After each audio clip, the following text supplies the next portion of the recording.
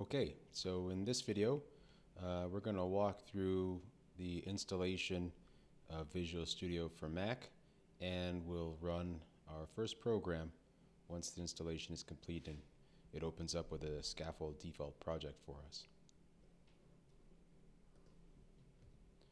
Visual Studio is the editor that will be used for CPSC 1012, and it's available for both Windows and Mac computers. In this video, I'll be doing the installation for Visual Studio for Mac, and I've got another video that I recorded earlier that shows how to go through the same process and steps on a Windows machine. So if you have Windows, be sure to check out that video. You can download Visual Studio online from the Azure for Education website.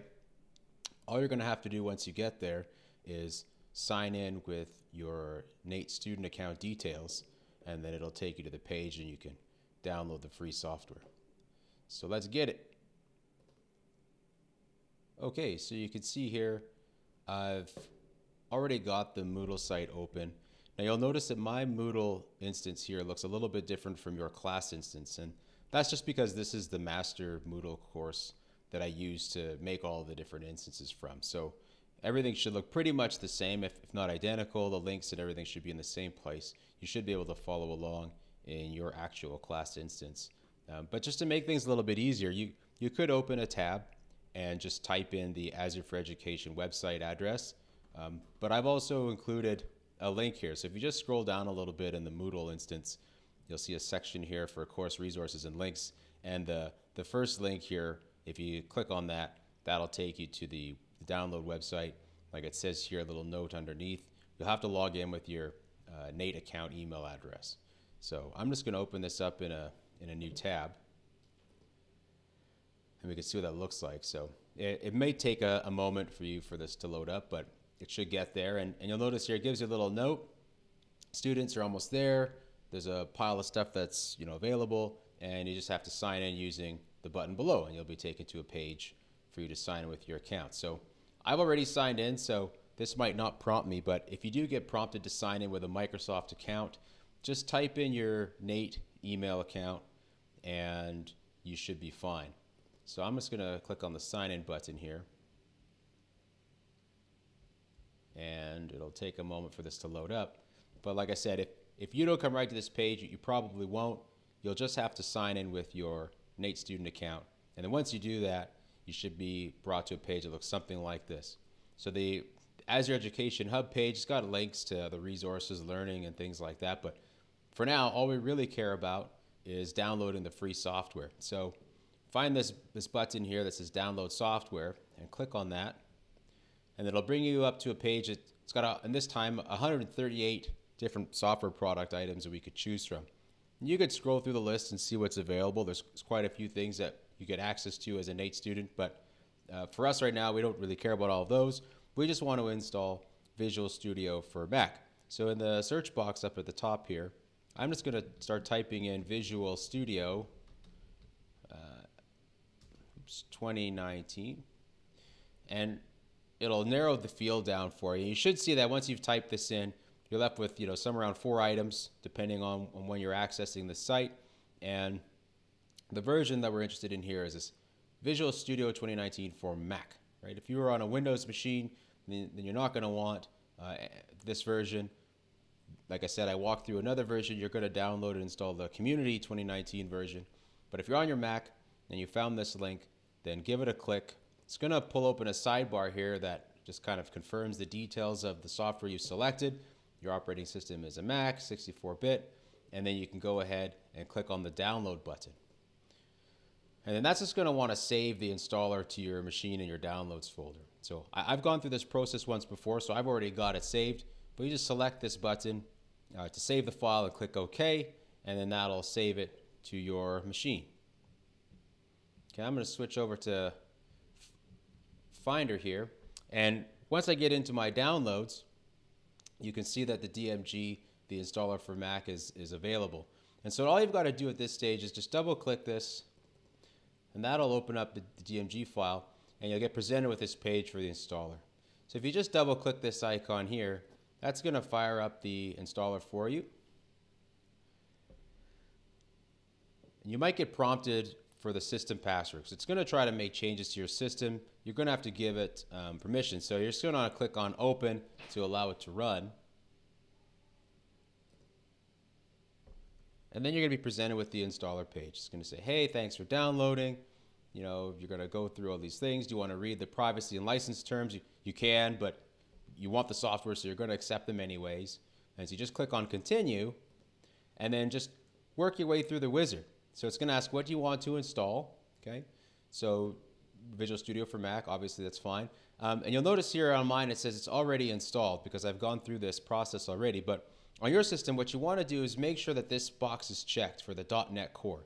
It should be checked by default, but just in case it isn't, make sure that that box right here is checked.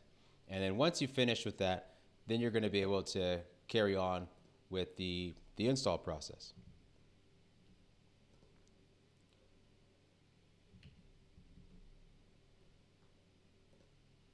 Okay, now it's going to take a little while for the install to complete. But once it does finally finish, you should be presented with a screen that says, you know, hello, connect your developer services. So you could sign in with the Microsoft account here if you want, but there's no requirement to have to do that. So you can do that later. Just click on the I'll do this later box. And that'll take you to another screen where you'll get to choose your keyboard layout. So if you already have a preference, maybe you've already been doing some coding in Visual Studio Code or something like that, and you could choose a different keyboard shortcut option. But if this doesn't mean anything to you, you don't know what it's asking for here, you can just stick with the defaults, the Visual Studio for Mac, and then click on your continue button. Okay?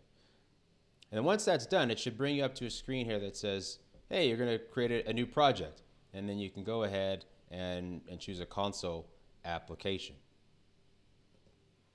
Okay, so I've got my Visual Studio started up, and it's asking me, do you want to open an existing project if you have one, but for our case here, we're going to want to create a new one. So you click on this, and then it's going to bring you to the next screen where you can choose the template for your project. So there's a couple of options here, but the one that we care about is under .NET Core, and if you click on App, that'll give you the types of apps that are available, and we just want to go with the top level one here under General, which is our console application.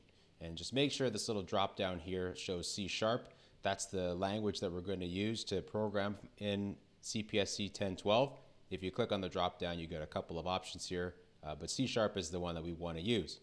And so once that's done, you just go ahead and click on Next,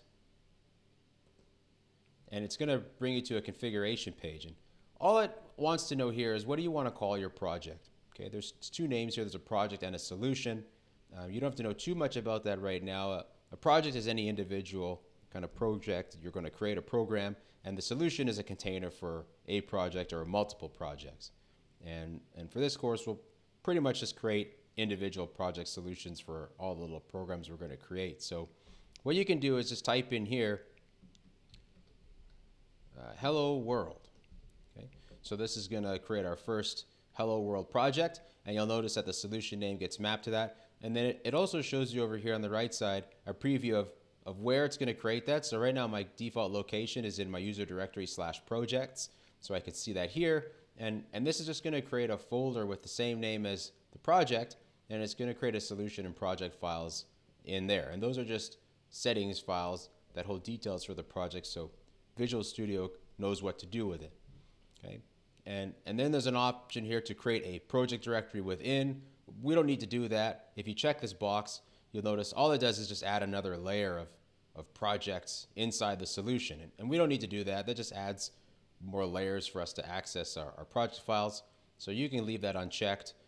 We're not going to use any version control or anything for this first project. So once that's entered in there, if you want to choose a new location, you can browse to somewhere else to do that too.